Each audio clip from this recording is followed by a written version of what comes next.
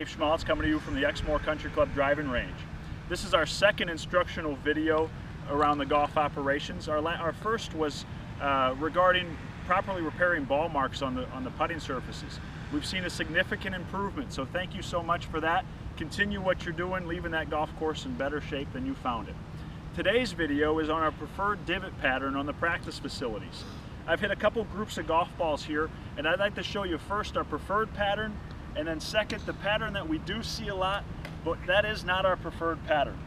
Okay, so example number one, our preferred pattern. I've hit 10 golf balls here, and just an example of the length of that divot is about the length of a putter grip, or a golf club grip.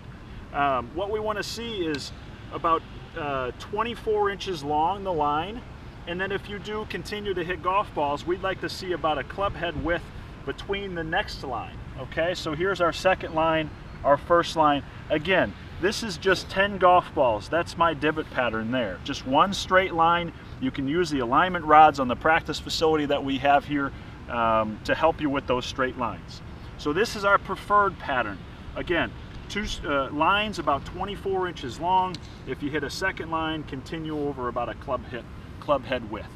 Okay, let's go to our second pattern. This is the pattern that we see a lot of, but we don't want this one. This one prohibits growth of the turf coming back to make sure that the turf is good the next time that the driving range line comes up to a position. So again, this is 10 golf balls.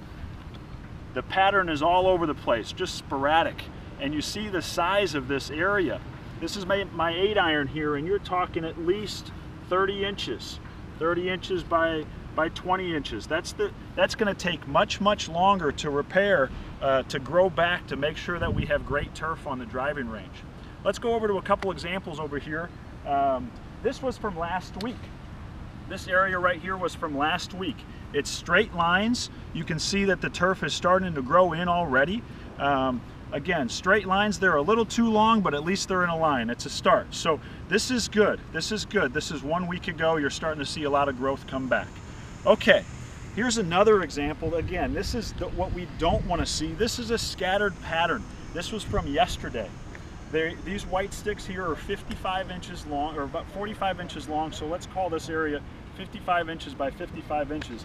This is one area where somebody hit golf balls yesterday in a scattered pattern.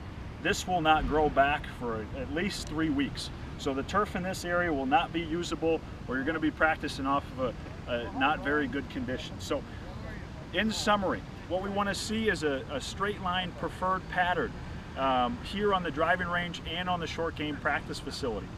Just one straight line, place the ball on the back of the most previous divot and just continue about 24 inches. If you do have any questions, please give us a call in the golf shop. We'll be happy to assist you. I'd like to give a shout out to my production manager, Brian Janty, for his great film work. Thank you very much and have a great day.